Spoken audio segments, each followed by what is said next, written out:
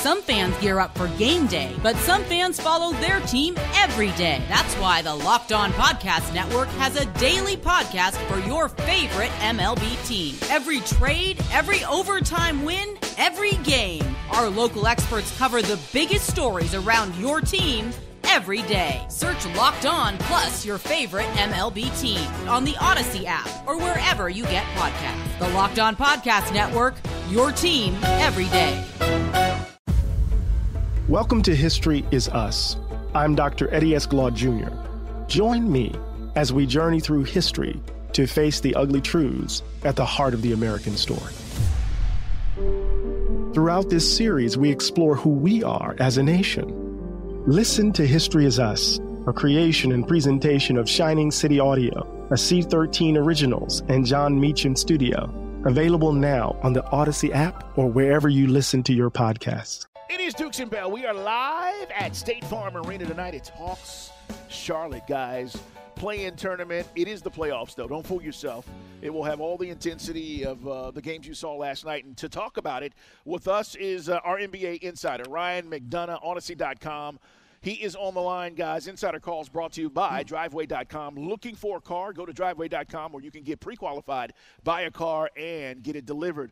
Ryan, I want to start with last night's games before we get into our Hawks because we do have a lot of questions in regards to what we expect tonight. But the game Mike and I were saying that we really enjoyed was the Minnesota Clippers game. I mean, that thing, it's a 4 or 5 point win for Minnesota. They were down early. They had multiple guys in foul trouble. And then you had Patrick Beverley being, well, Patrick Beverley. What did you think about that matchup last night, and what did it say about Minnesota? Good afternoon, guys. Always great to be on with you. And I was very impressed with the Timberwolves last night. I think it would be difficult not to be. They had every reason and an excuse not to win the game, especially with Karl Anthony Towns, their best player and all-star, having one of the worst games of his career. I mean, 3 for 11 from the floor, 4 turnovers. He fouled out in just 24 minutes.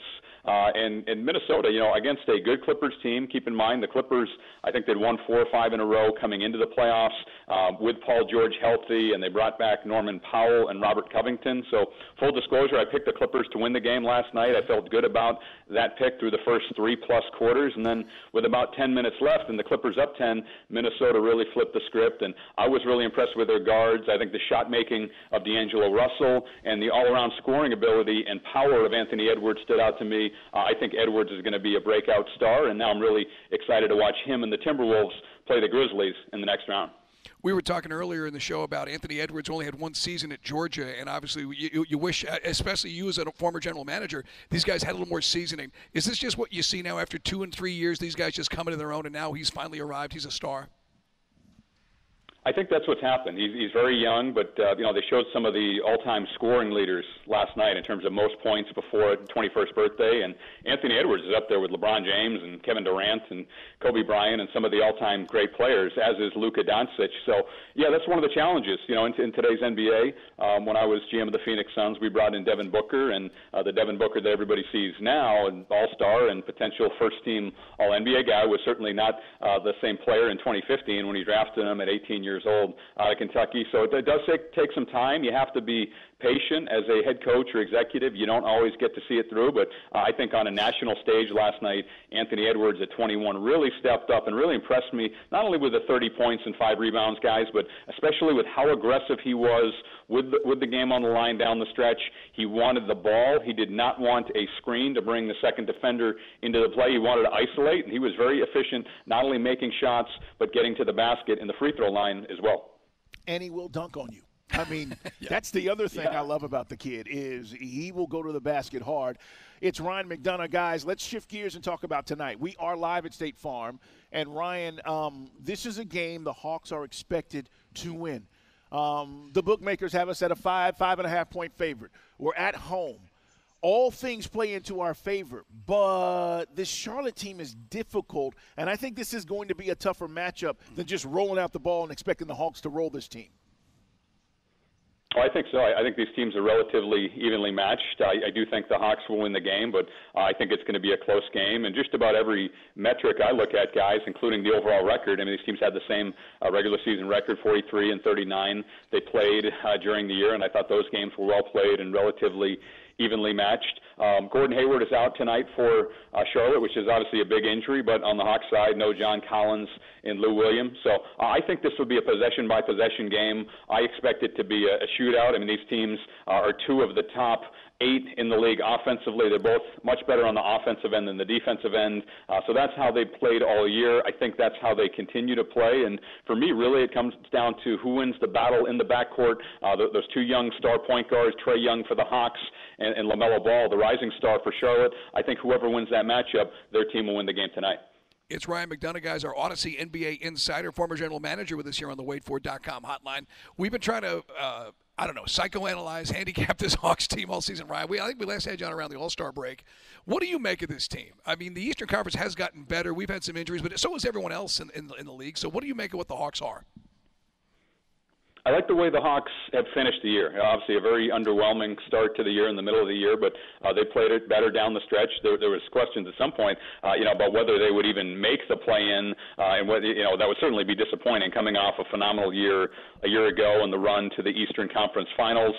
So I like the way they finished the season, keeping in mind that one of their best players, John Collins, is out and hasn't played a whole lot down the stretch. So, I think if they do get into the play, and that's I guess the juicy part of the exciting part, if you're a Hawks fan, if they do get into the playoffs, I think they have a chance because they'd be matched up with the number 1 seed of Miami Heat as the 8th seed. I don't think that series is a mismatch at all. And so, full disclosure, I'm picking the Hawks to win tonight, and if they win tonight, which I anticipate, I'm also picking them to win in Cleveland the next game on Friday. So I think they will win these 2 games and be the 8th seed. And as you guys know, in the playoffs, a lot of it is about talent and matchups more than seeding. So even though on paper that would be the 1-8 series with Miami in the 1 slot and Atlanta in the 8th spot in that scenario, I do not think that's a mismatch. And if that is the first-round matchup, I think that would be a long, hard-fought series. Ryan, is Trae Young an underrated superstar in this league? Well, certainly in terms of what he does, guys. I mean, going back to Tiny Archibald, when you look at, guys who have led the league in the same year in terms of total points and total assists, there's a reason that, not many guys in the history of the NBA have done that. So I think it speaks to the consistency and durability of Trae Young. He performs night in and night out. If you go and look at the, year over year, leaders for the Hawks, it's, points and assists, it's Young in just about every single category, every single night. And that's really difficult to do, especially, I think, for a young player and somebody with Trae's frame. He's obviously relatively slight compared to most NBA superstars.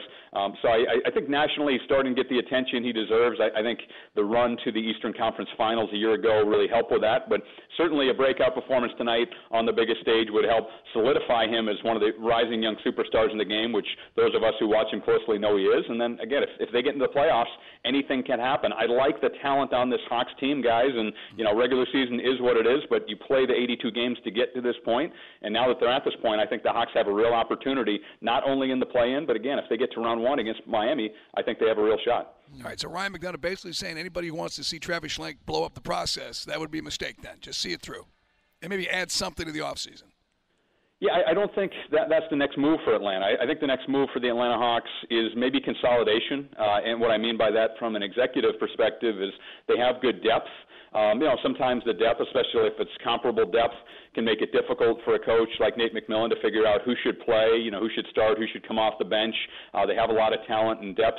So I think that may be the next roster move. But I like this team. Obviously, the run to the conference finals last year. I like the way the roster's made up. Guys, let me put it this way. When I look at some teams, even some playoff teams toward, maybe the bottom of their starting rotation, but especially their bench, I see some significant holes.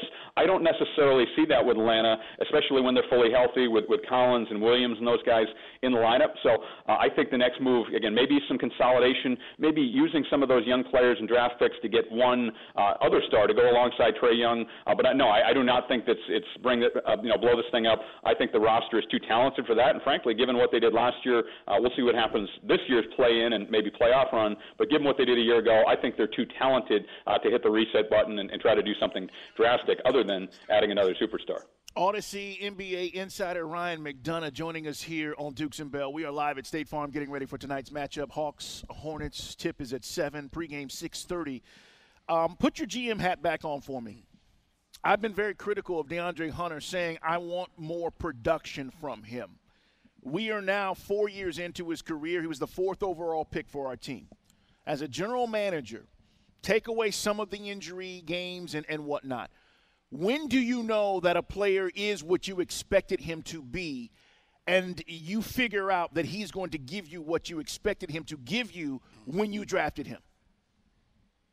That's a great question, especially relative to Hunter, who, 24 years old, should be just approaching the prime of his career. I think the biggest question mark with him is relatively obvious, is the durability. When I look at games played over the course of his career, he's missed significant time just about every year in the league. So I think, Atlanta has some significant questions to answer starting this offseason relative to Hunter. Certainly a good play-in and potentially playoff performance would help his cause. But at the end of year 3, he is extension eligible. And usually that's an inflection point, guys, for a player and his agent and the franchise in terms of how much or how little does the franchise value me. Keep in mind, coming off the 3rd year of a rookie scale contract is the first time a player is extension eligible. So will the Hawks, give him a decent-sized offer? That remains to be seen. I do like the player. I think he's impactful, especially defensively when he plays for Atlanta, but he has missed a significant amount of time. So if the Hawks, led by Travis Schlenk and Tony Ressler and their group, throw a big money offer at him, maybe there's some contingencies as far as minutes played, games played, some bonuses and things like that built into it. But I think this offseason is the point of truth, not only for Hunter, but for the front office to answer how much do we value this guy, and if they don't value him at a significant level, if they don't think he can be a good starter on a championship contending team, then maybe a Hunter move is coming this offseason. But again, I'm a fan of the player. I just wish he'd stay healthier, because I do think he helps the Hawks, especially in between Collins and Young when he's healthy on the defensive end of the floor. It is Ryan McDonough, our Odyssey NBA insider, because we talk about the process. Cam Reddish is also gone. He didn't like it. He didn't feel he was getting, the minutes in the rotation. He didn't get acrimonious, but they obliged him. They sent him to the Knicks. So we have a first-round pick. I mean, should we package something and just try to – I know you said stay the course, but a better backup behind Trey, because Lou Williams, obviously, this will probably be done. He'll be gone after this season. Yeah, I think that's been a question, really throughout the course of Trey's young career, is when he's off the court, can they stabilize? Obviously, he carries such a heavy load, as we discussed, with the points and assists and setting records and all that. But when he's off the floor, can you at least stay relatively neutral and not be a net negative, when he's on the bench or in foul trouble or injured, not in the lineup? They tried it with Evan Turner a couple years ago. That did not work out very well. So, they've been searching for that, and I get that. I'll give you an example of a franchise who's done it well, the Memphis Grizzlies, with Tyus Jones backing up John Morant. Jones has emerged as a really good backup, so certainly I think that'll be a position of need for the Hawks and a focus for Travis Schlenk in his front office this offseason. Now, from an executive standpoint, that can be a difficult sell, because Trae Young's going to play 40-plus minutes a night in the playoffs. He's going to have the ball in his hands. So can you get a high-level guy to sign up, especially as a free agent, in a limited role where he knows he's going to be on the bench regardless of how he plays down the stretch? That is a challenge. But, again, the Hawks have a number of young players. They have a draft pick to play with, as you mentioned. They have financial flexibility with their contracts. So I think they're due for a consolidation move and a more aggressive move, which I think you'll likely see this offseason, especially if they don't advance as far as they would like in the playoffs. What do the Lakers do? Last thing for us. I don't think it's as a desirable job as it was. You have aging stars. What do the Lakers do, Ryan? Lakers are in trouble.